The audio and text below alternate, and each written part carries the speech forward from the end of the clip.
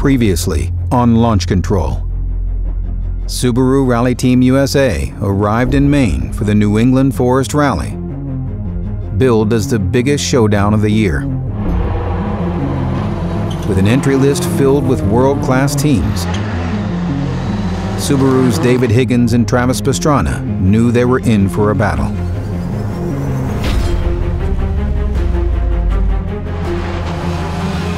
It was maximum attack on stage one, with both Subarus setting the benchmark. And when the dust settled on stage two, Higgins and Drew had confirmed their intentions. That's a little good morning wake up. Now, Subaru must find a way to keep up the pace or risk losing their lead. This is Launch Control.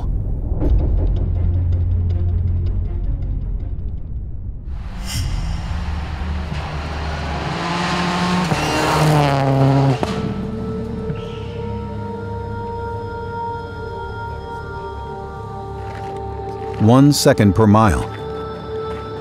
That's the simplest way to explain the comparative speed of David Higgins and Craig Drew versus their closest competitors so far. As the teams gear up for stage three, some competitors are impressed. But no, so far so good. You going all right? And others are seemingly dismayed. This early performance has sent a clear warning shot that Subaru is prepared to compete against all challengers. One. Go flat left, 120. Flat right, 150. Late slow in right 5. With a single stage remaining in the day, Higgins and Drew want to build a gap before their competitors find a way to match their speed.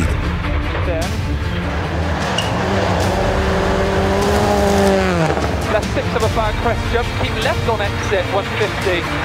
Late left 5 crest of a big crest, 120, short, left 6 minus in. Keep right of a 70, left 6 in of a crest, and slow in right 6 of a big crest, 35. Care left 4 plus, keep in of a big crest. Then right 5 in, and early left 5 minus of a jump, 70.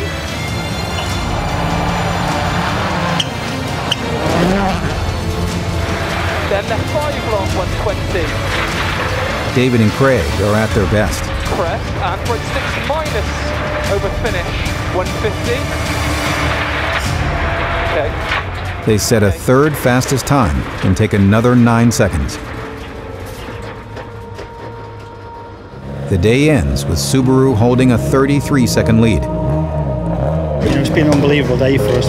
We've pushed really, really hard, and you can only do that when you've got confidence in your car, and the car's been absolutely awesome today. Craig's done a brilliant job. We came to this event fully prepared for whatever M Sport, Ford or anybody else bought, and I think it's shown in the stages today. We always work really, really hard before every event. People don't see the number of hours, phone calls, emails that David and myself share before events, reviewing our in-car footage. But we also, to take this rally extra seriously, we've both been on a really tough sort of fitness regime and lost a few pounds, which all adds to the performance of the car. An unbelievable feeling for us and the whole team to be a car that's been produced here in Vermont, and to be on the home rally and do what we've been able to do is great. But we're a long, long way from the end of the rally, but I'm sure we'll sleep a bit easier than what he will tonight, that's for sure.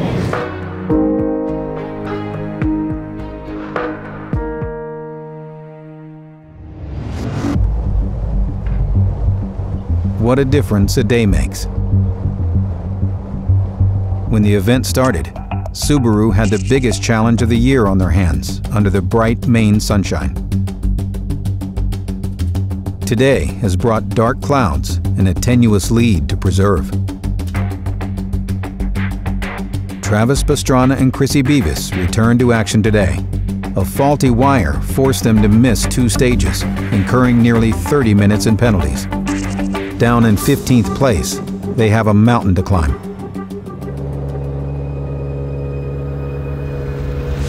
As the rally leader, Higgins starts first on the road.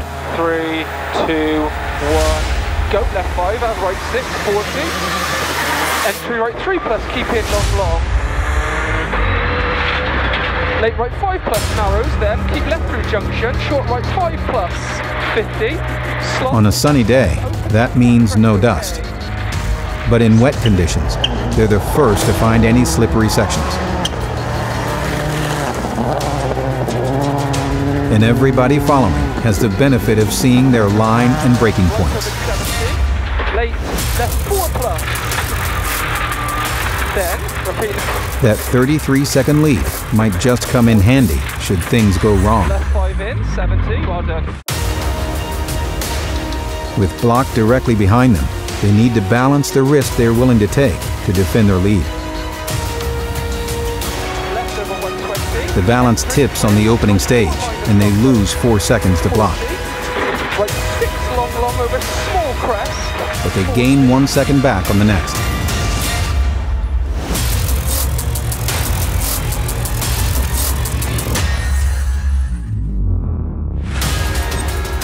Pastrana and Beavis start third on the road. They need blistering times if they want to get back in the running. Half right 4 plus, over kick. Left 5. Any further setbacks will end their chance of making this comeback a success.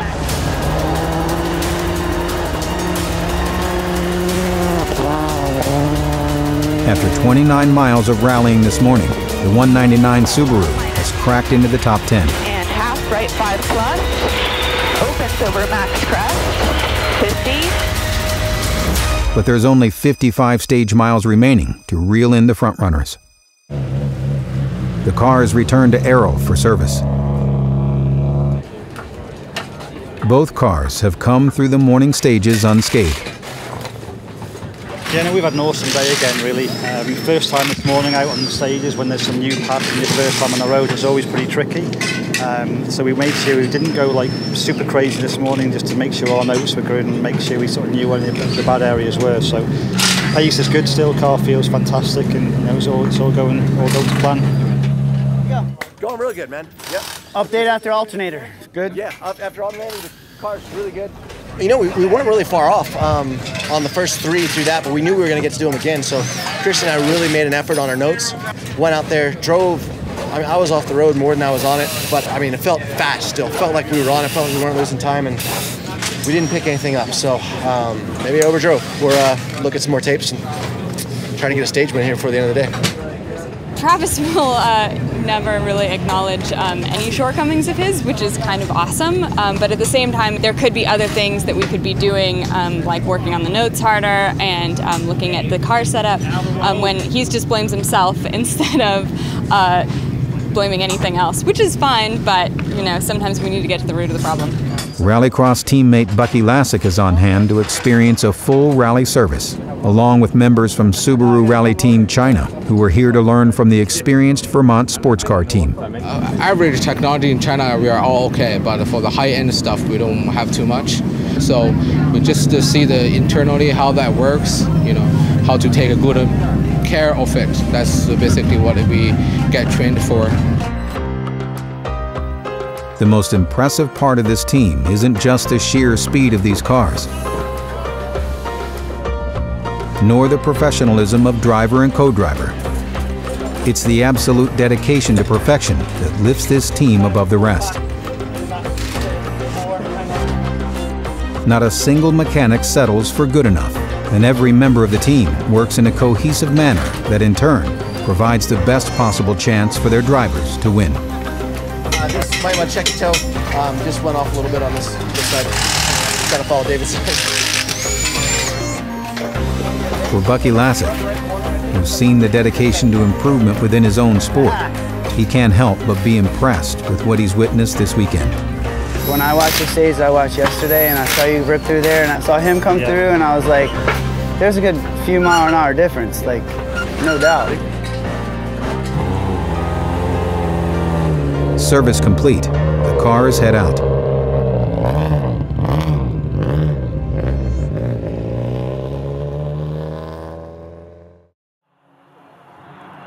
The teams head deeper into the forest, where rain has created unpredictable conditions. Middle front crest, then short. Left 6 of a crest, 40. Left 4 plus. Higgins and Drew maintain their pace, with Block hot on their trails. 4 minus in over crest. Well. Yeah, right 5 tights, 4 minus in over crest. Left over 50, entry right 4 out, tights 3 long, keep in. And left 6, 70. Left 6. The teams start at 2-minute intervals, and Higgins passes the midpoint on time. But Block does not. Right 3 minus. 30.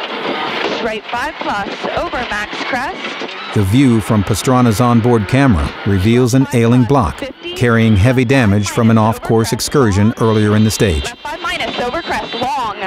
30. Right 5 minus. Over crest. Opens over 100. Then tightens to 5 minus.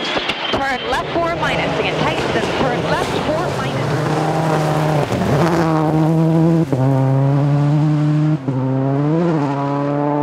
Block has lost 2 minutes already and has to complete 2 more stages before a repair can be made.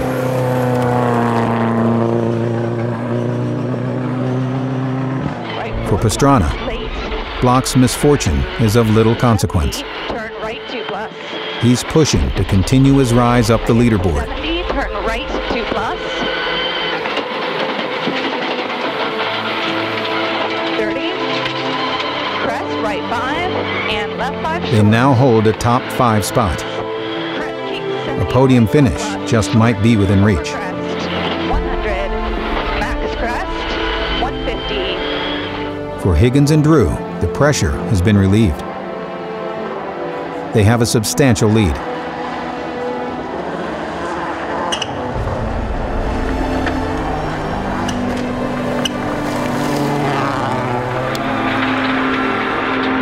Entry right 5 through dip 60, right 5 plus long 80, flat left 100, flat left pass opening 100, left 6, keep left over 75, right 6 rocks, and left 6 middle long tightens in, and short right 6. Higgins can ease off just a fraction to ensure they bring the car to the finish.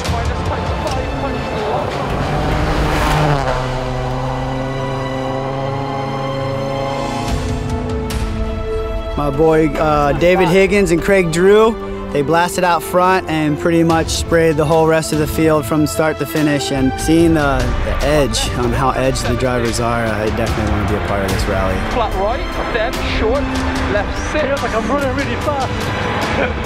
Short left 6, 80.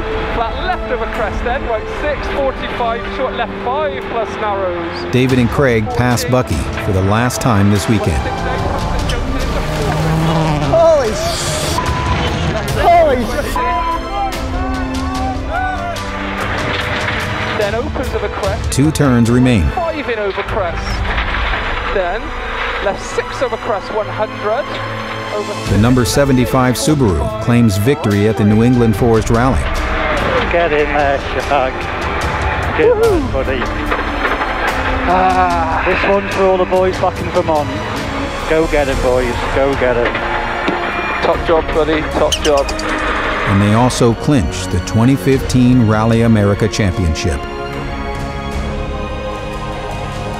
Yeah, no, that's the championships wasn't important this weekend. This meant more than any championship. There was no points to worry about by any driver. It was just purely all about speed this weekend. And so happy for the guys at Vermont. They've gone out there and proved that they can match any car with anywhere else in the world. So big thanks to the boys.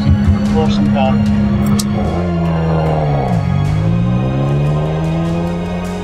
Pastrana and Beavis's hard work on the second day has also paid off. An impressive climb up the leaderboard to claim 3rd overall.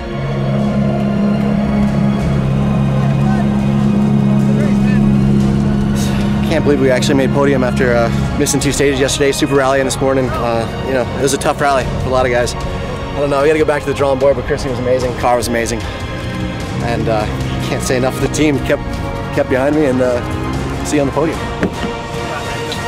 A podium position on their return to rally is a welcome result, especially after a difficult first day.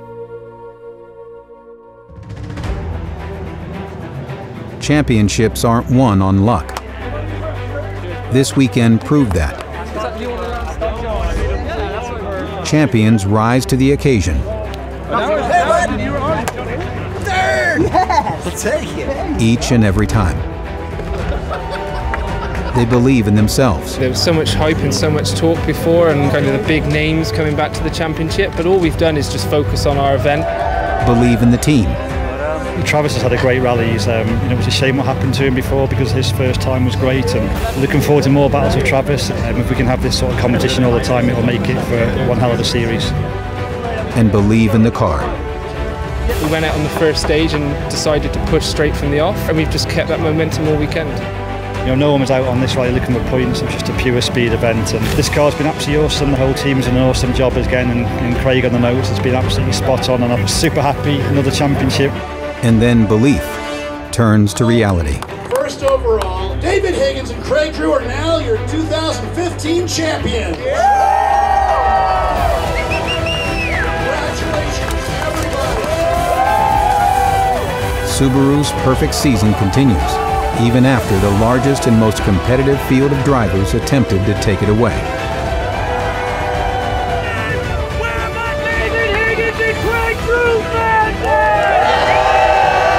About a year ago that we planned for this day, the 2015 S. Do I need to say more?